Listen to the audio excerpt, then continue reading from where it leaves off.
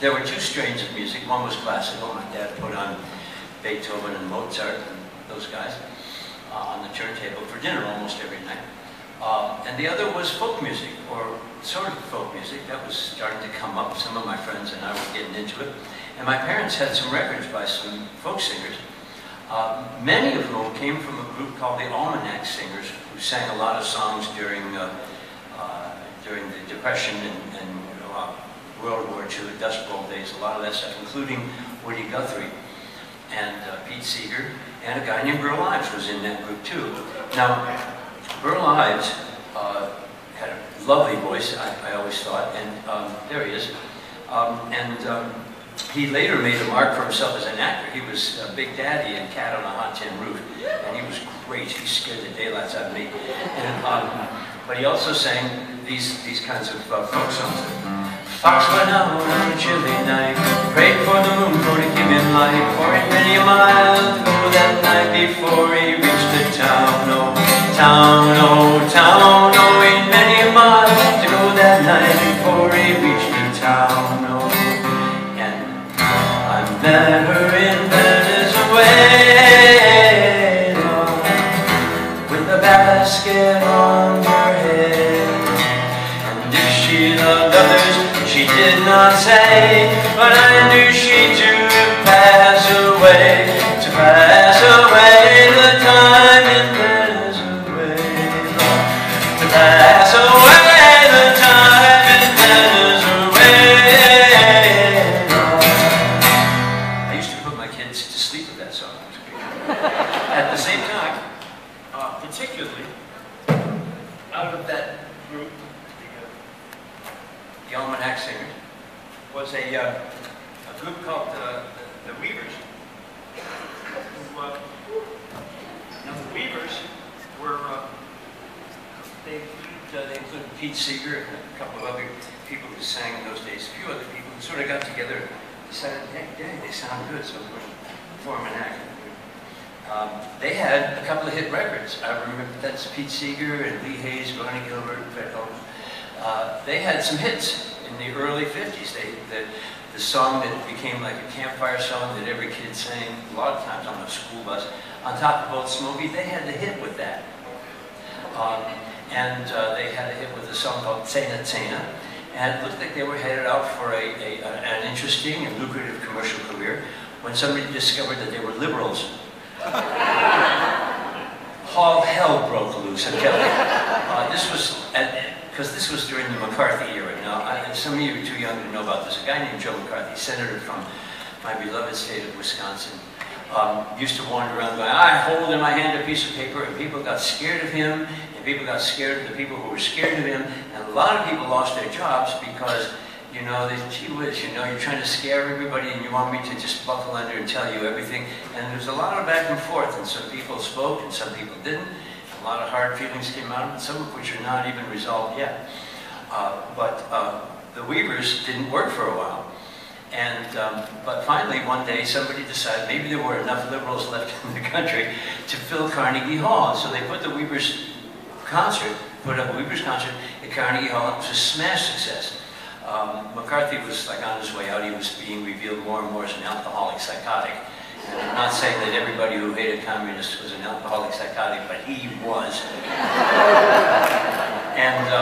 And so there's Pete Seeger with his banjo, and that's why I play the banjo, really, because Pete Seeger did. And incidentally, just as a sidelight, the 5-string banjo with this little gadget right here is a uniquely American instrument. Every culture has like a drum with strings on it, banjo kind of a thing, but this string right here, like a thumb string, just extra strung for you to,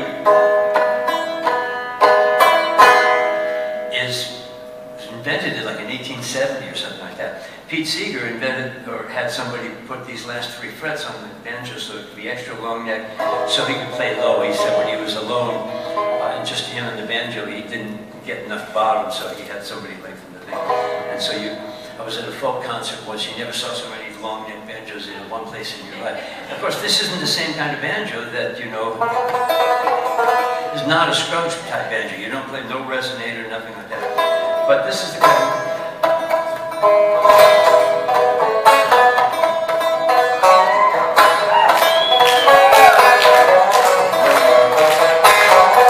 time, please.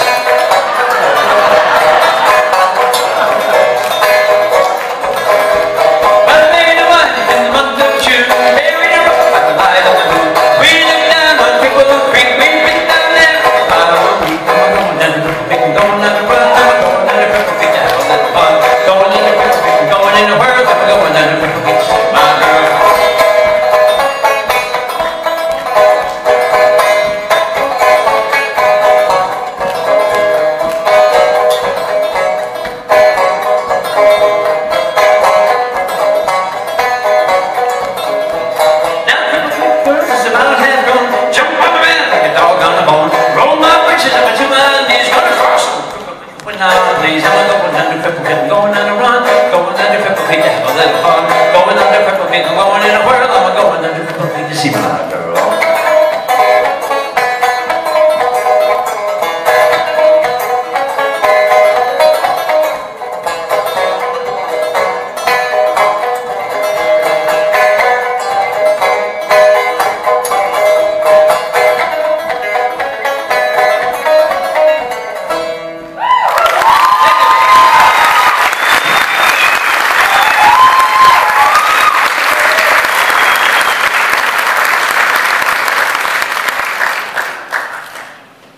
So, at the same time, while there was only these two kinds of music in my household, there was another kind of music going on in the outside world.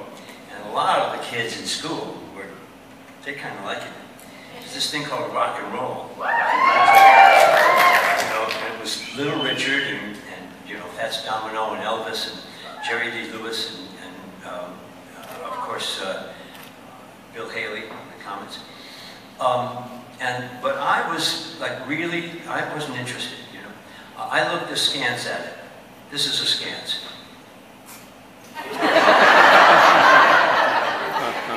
Check it, look it up in the dictionary, you'll see this picture. Mostly because it was all either 12-bar blues or this, what we called ice cream changes. And you know, if you knew what the next chord was going to be, even if you'd never heard the record before, one might figure that there was not a lot of harmonic imagination, you know, and like I said, there was a lot of Beethoven and Mozart around my house, and so when you heard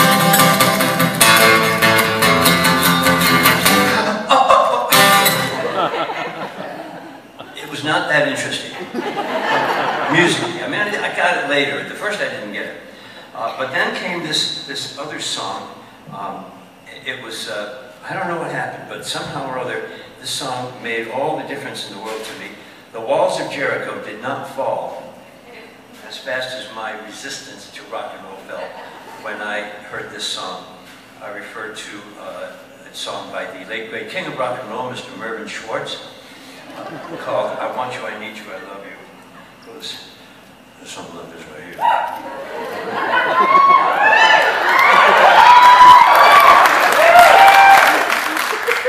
I want to apologize to the husbands and boyfriends.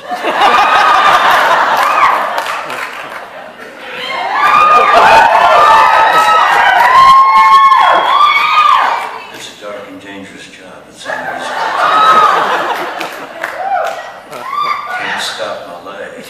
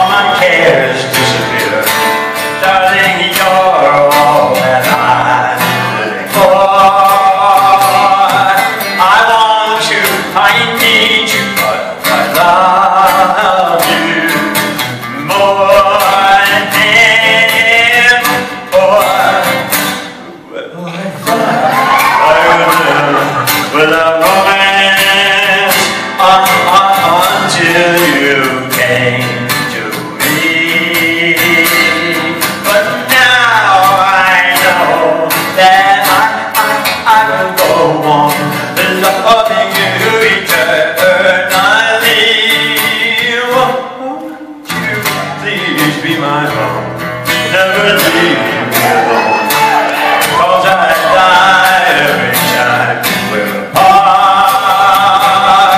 I want you, I need you, I love you with all my heart.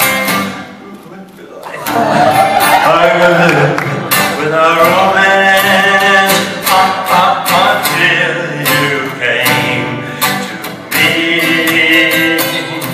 But now I know that I will go on to loving you eternally.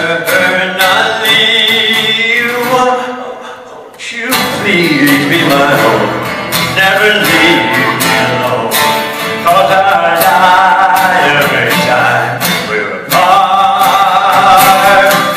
I want you, I need you, I love you with all my heart.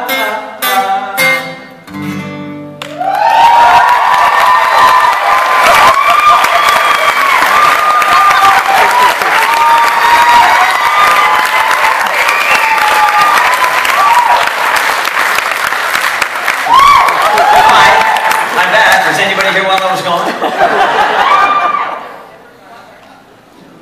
Little bit of bipolar.